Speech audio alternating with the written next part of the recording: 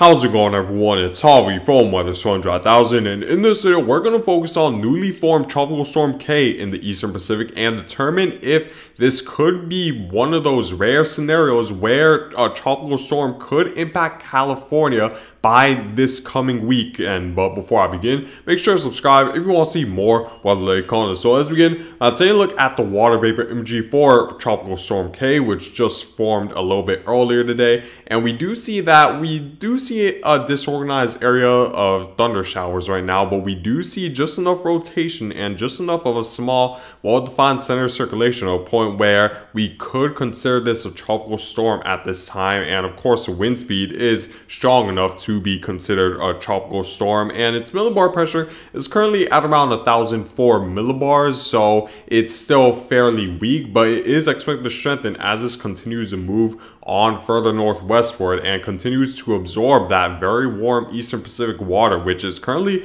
hovering around the upper to mid 80s at this time. So this will have a lot this low pressure will have a lot of latent heat to absorb from the Eastern Pacific, as the water temperatures are very warm at this time. And we do see a little bit of wind shear just to the north of it. There is an upper level high just to the northwest of this storm, but the wind shear is expected to subside, and this will allow the center circulation to organize more and for the center circulation to enhance its convection to a point where we're going to see the pressure lower and as a result the wind speed increase to a point where this likely will become a hurricane in the very near future, which it would definitely be a concern for Baja California and potentially the state of California in the future if this were to impact you guys as a tropical storm. Now, take a look at what the computer models are currently stating. So keep this in mind that it's extremely rare for a tropical cyclone to impact the state of California, let alone even Southern California. So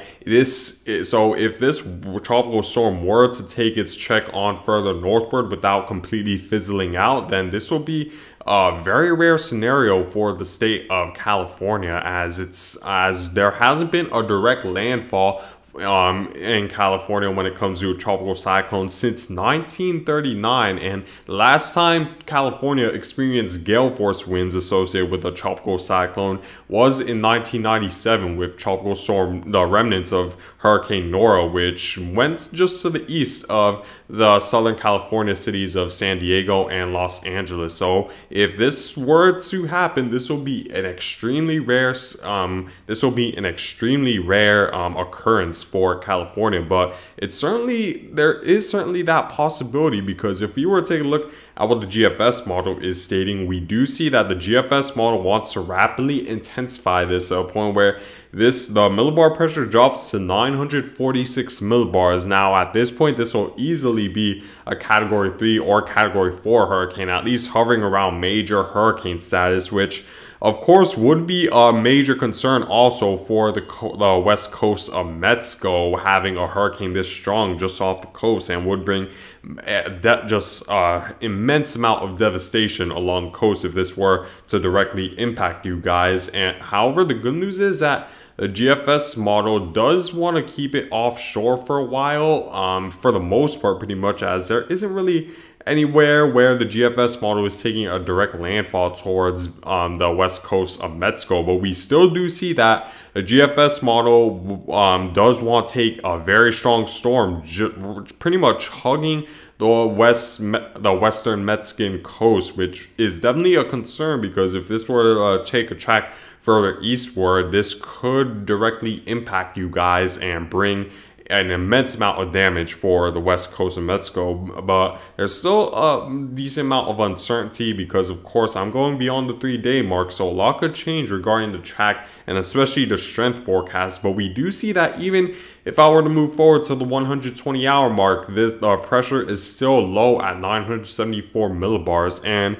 typically the only real way that a tropical cyclone could impact Southern California is if it strengthens so much in where the water temperatures are over 80 degrees, to the point where as it moves northward, the cool water temperatures won't be enough to really completely weaken it by the time it reaches Southern California. And in this scenario, we do see that the GFS model wants to strengthen it so much that even though the sea surface temperatures are going to be, of course, below 80 degrees as it continues to move northward, it's going to be so strong to the point where even if it does weaken, it's still going to have some strength to potentially bring a tropical storm fairly close to the coast of Southern California, which is definitely something that doesn't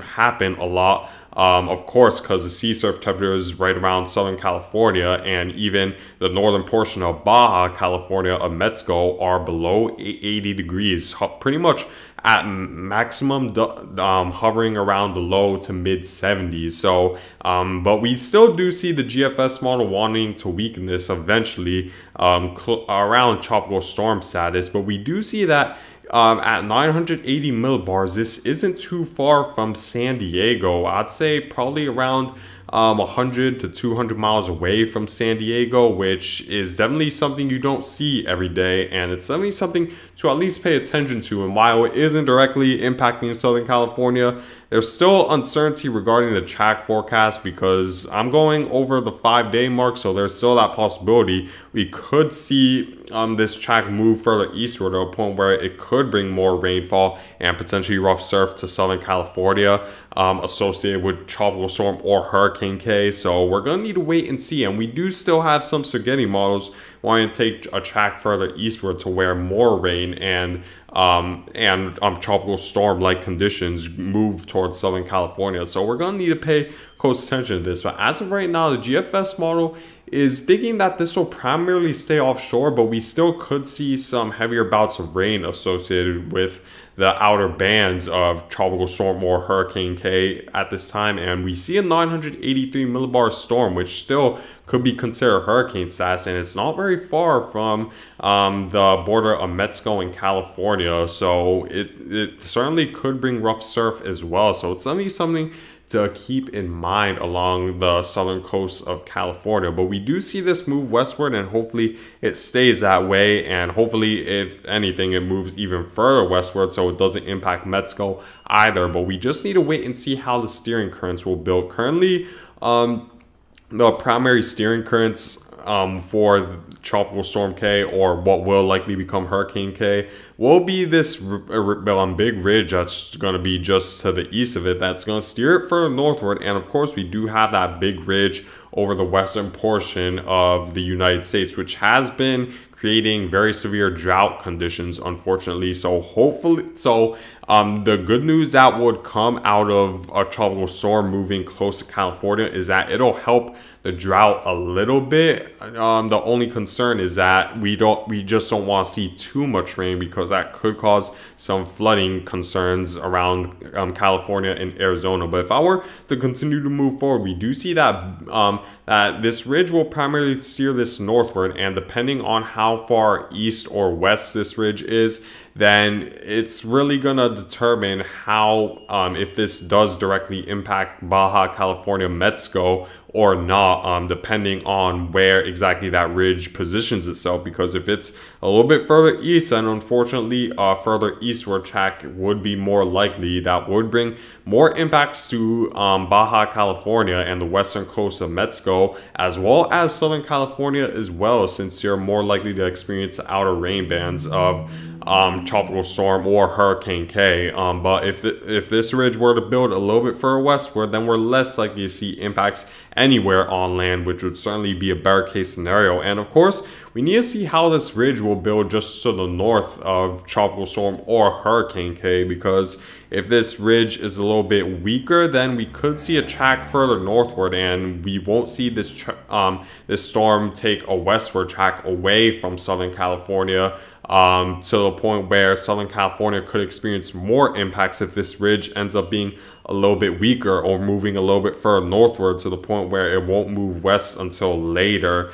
which would make the storm approach Southern California, which would make the approach to Southern California a little bit closer for this storm. So we're going to need to pay close attention to those steering patterns to really determine the track and the impacts you'll experience around the west Mexican coast, as well as Southern California, because that certainly will play a major role in terms of what impacts you're bound to experience. Now, taking a look at the European model, the European model is taking a little bit of a different approach. So the European model does not expect this storm to get anywhere near as strong, while the European model does want to strengthen this to hurricane status. It doesn't really strengthen this beyond, let's say, a Category 1 or Category 2, which would definitely be a better case scenario, as the European model does expect a little bit more dry air and wind shear to inhibit it as a result of an upper level high that's a little bit closer to where the storm is located than what the GFS model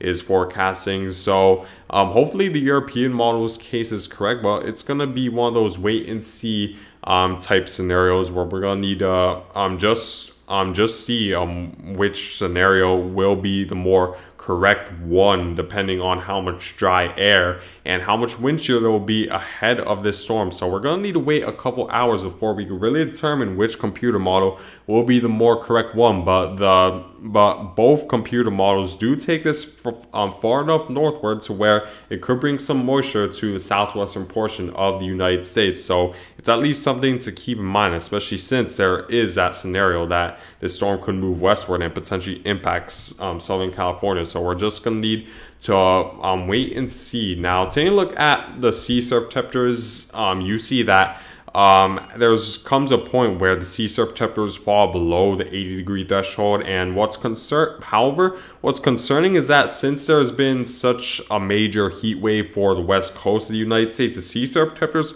are a lot warmer than what they typically are during this time of the year. So instead of the sea surf temperatures just off the Southern California coast hovering closer to the upper 60s, we're seeing sea surf temperatures hover closer to the mid 70s. And while that's still below the 80-degree threshold, that could be just enough energy produced by the sea surf temperatures, just enough latent heat produced by the sea surf temperatures, to the point where that could make the difference between how fast this storm weakens as it heads further northward, as it may not weaken as fast since the sea surf temperatures are warmer than average for this time of the year as this heads further northward, which is definitely a concern. And another concern is that if this were to take a track further eastward, it could absorb more of that very warm water that's right around the Baja California Bay area, where we do see the sea surf temperatures hover close to 90 degrees, which would give this storm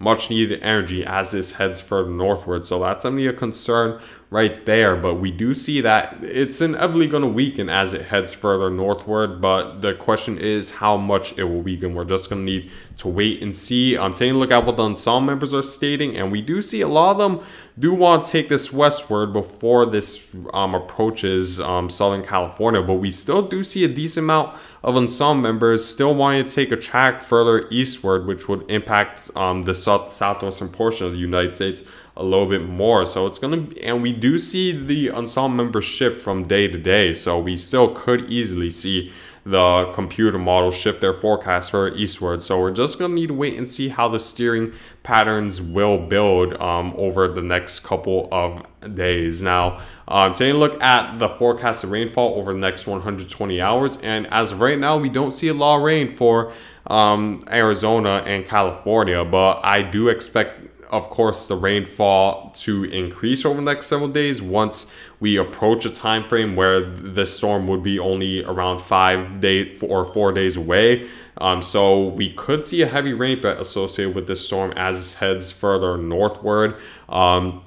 And we could see a high surf threat along the Southern California's coast. So make sure to keep that in mind and stay away from the coast if there's a high rip current risk, as it could definitely save your life if you take that easy precaution. Now, taking a look at my forecast when it comes to Tropical Storm K. So I do expect this to strengthen into a hurricane probably somewhere between Monday and Tuesday. And And I do expect this borderline become a major hurricane right around Wednesday at 110 miles per hour, and could maybe even be stronger than that. And we could see that possibility where it could impact the western portion of Mexico. So definitely keep that in mind. And I do expect this to weaken as it heads further northward. But what's scary is that California is currently in the cone of uncertainty, which is something you definitely don't see very often. So it's something, at least something to be aware of around Southern California and even Arizona, because it could bring